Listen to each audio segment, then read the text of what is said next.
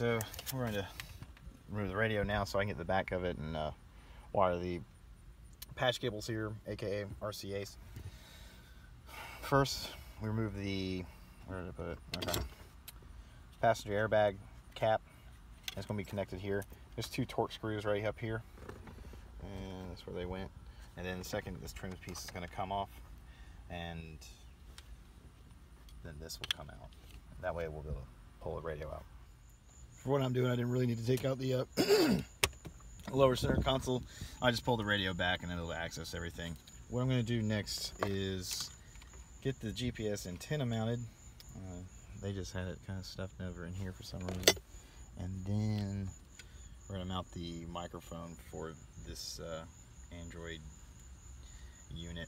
I'm going to pop it over there. I was going to mount it up here, but the thing is, this doesn't have a clip that I can see. I'll have to look at it more. Maybe it pops out. But it does have a sticky back, and I don't know how well it'd go right there. And it would kind of look ugly. So it'd look more out of the way if it was up here, and I can just have it like that. So we'll keep moving on. One interesting thing I found was that this unit only has one sub out, which I've never seen personally, but it's not a big deal because it's monoblock amp, so it'll keep trucking. What else is back here? Lots of inputs from this guy, but I don't see. I see a break for a blue wire. Then I see antenna. This is a mistake that some people make when they install an amplifier. They'll wire it to the blue wire, which is what you want to do normally, but this says antenna, which means it will only come on when you turn on the radio, like the FM AM radio, because it's gonna send a signal out to tell what a powered retractable antenna to retract or extend. So I'm worried that this is probably that. And another odd thing I found somewhere else here, antenna control. So I don't know really what is what. Looking at this, let's see here. So 11 is antenna control, and yeah, I'm not gonna screw with this. So the amp I've got for this car, though, it will just sense a signal and turn on. So we won't screw with that. Microphone wired in, and I don't know if you see it, it's kind of dark, but it's stuck. This was pretty tricky.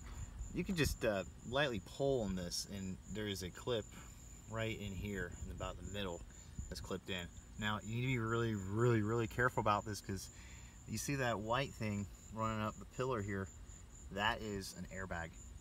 You don't want to set that off. It will definitely break your hand and your face if it's in the way. So be careful with that. Gently run the wire with a lot of slack up the A-pillar. That way, if it does go off in the event that it's needed to, it won't be constricted by the wire. Chances are the bag will actually break the wire for the antenna anyway, or the microphone anyway, and it'll be fine. But it's always just a good idea, just be careful and prepare for it. This didn't do me any dang favors. It was really tough getting this wired up in here. So I got it up here, and I went up and around back here, so my fingers wiggling, and through up and over here, this metal bracket. So it's tucked back there. So I'll get it all buttoned up, and that'll be it for this part. I've taken the GPS antenna, temporarily removed the gauges here, this gauge and whatever, and stuck it all the way back there and snugged it securely between the dash and this plastic panel. I'll zoom in. This right here. So it's not like stuck down, but it's not going anywhere, and the dash is thin enough that for the antenna will be fine. This is what I've been doing for years and years and years, and 50 plus navigation installs, and this always works out, so it'll be good. And that is it for the radio, I believe. I don't have to mess with anything else. Oh no, I gotta do I gotta rewire this, because this was also shoved down here. This oversized speaker is door chime. So a lot of factory radios tie their door chimes in with the head unit, and this is no exception. So this aftermarket Android unit came with a door chime, so we're gonna try to get up there in the belly pan. Be advised, this belly pan actually has an airbag in it, so don't go tugging at this door right here trying to pull it out and disassembling it, because you know there's an airbag behind it, so don't, you know, be careful with it. Don't mess around. I'm gonna try to go up under and go way back there with this door chime. So, and that will be it with this dash, and I can continue on routing the wires to the back of the car and bolting in the amp. This side panel here came out pretty easy. Actually, it's the first car I've met where this is just one little piece and doesn't interfere with anything else, because I've seen a lot of times you gotta remove the top panel here first, and then you gotta go with the seat belt and all this stuff. But this is actually nice. It's just one little sail panel here. So you got clip here, clip there, clip there, clip there, and a yellow clip here. Just all speed clips. And of course, use your pry tool. It'll make real quick work with this. Now, moving on. Once you pull the rubber trim off, and I like to just kind of temporarily throw on the roof. This panel right here, it goes right here. There is a speed clip that goes in right here. So take your pry tool, pop it out, and it'll come out. 2 yellow speed clips down the bottom right there, and then it I don't know if you can see that. Yeah. Okay, so then it just hooks in right there, and it'll come right on out. So same deal with this one. It's all speed clips, and you can kind of see them right here, and there's one, looks like right there, and one. Probably have to fold the seat down. Okay, this panel right here was pretty damn tricky. So you've got a speed clip right there in the back, and then what you gotta do, get this out of the way. Then what you gotta do is take the chair here, the seat, and pull it up. So you just get your hand down there real good, and just give it a yank, and it comes right on up. And you'll find another speed clip living right there. Once again, pry tool and a scribe is your best dang friend. So now we get to running the wire here, and then start fabricating the mount for the amp. Quick update, almost forgot. So the amp comes with a volume knob. I popped some screws in here and here, and then drilled a hole right there to let the cord plug into it, and then ran along with the power and the RCA cable. Sorry, I got some heartburn. Anyway, so you see that I'm running the power with the RCA cables, and normally that's a big no-no, but we're not really running incredible amounts of power here for it to jump, and they're pretty insulated. But when you're doing this stuff, so make sure that when you do run these together, make sure they're not pinched together hard anywhere. You want this, especially the RCA cables, to really loosely sit as you run them along the car. So right now we got RCA, power, and remote, and I'm about to, well, remote gain for the amp, not remote wire. And then I gotta pop in the ground real quick. So I'm gonna see if I can tap it right here, which would be really nice and make my life a lot easier. But I gotta go into the car real quick and check, make sure the gas tank's not there or something, because that's a very common mistake. People will start popping screws in the floor and not realize what they're actually drilling through on the other side. Okay, we're wrapping up the install here. I didn't really film too much because there wasn't too much going on.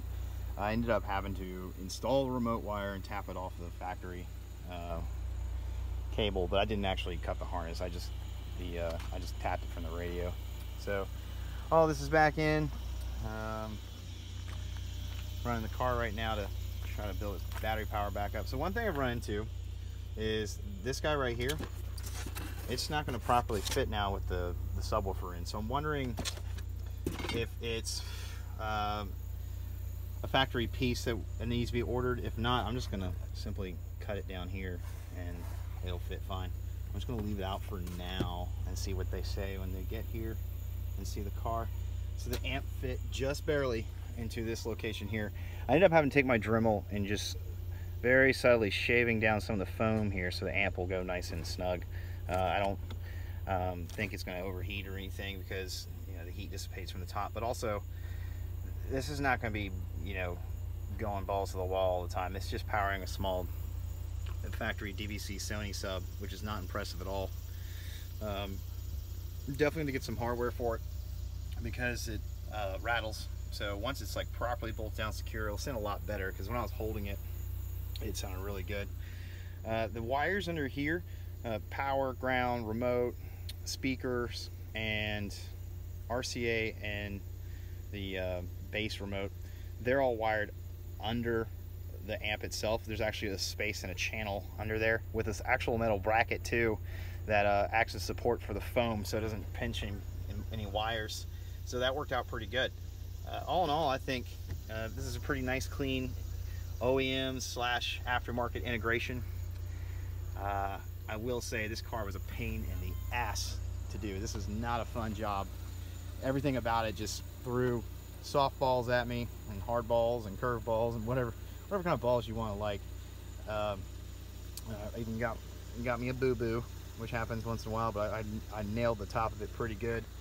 I'm trying to pop this panel on back here, but it's on there now.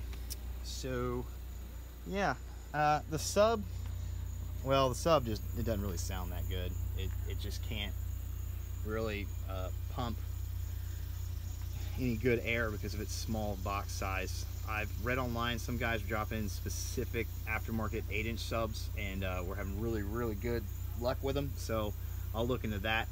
I think right now left I got to do is yeah, I got to put in the polyfill on this sub.